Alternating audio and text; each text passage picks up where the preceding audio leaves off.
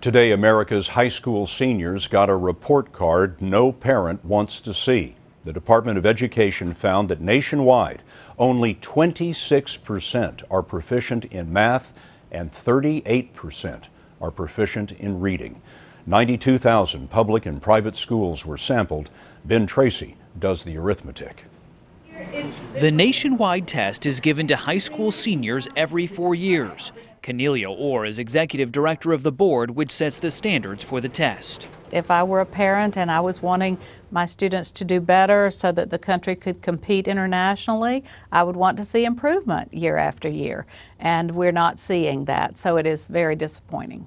13 states released their results. Connecticut did the best. But even there, only half of the students were proficient or above in reading, and just 32% in math. West Virginia was at the bottom with 28% proficient or above in reading and 14% in math. There also remains a significant gap in the test results between different racial groups.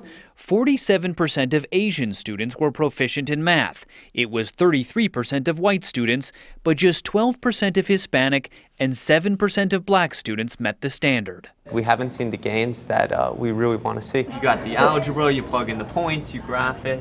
Daniel Gettinger teaches math at a high school near Los Angeles. He was named a Teacher of the Year and is coaching other educators to make sure their students are proficient in the basics of reading and math.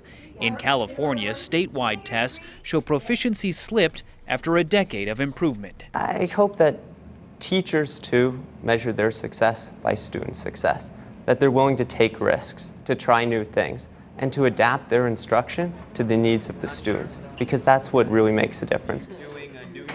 Now, a national test is also given to 4th and 8th graders, and they seem to be doing better. Scott, over the past years since the early 1990s, they've shown slow but steady improvement, especially when it comes to math. Ben Tracy in our Los Angeles newsroom. Ben, thank you.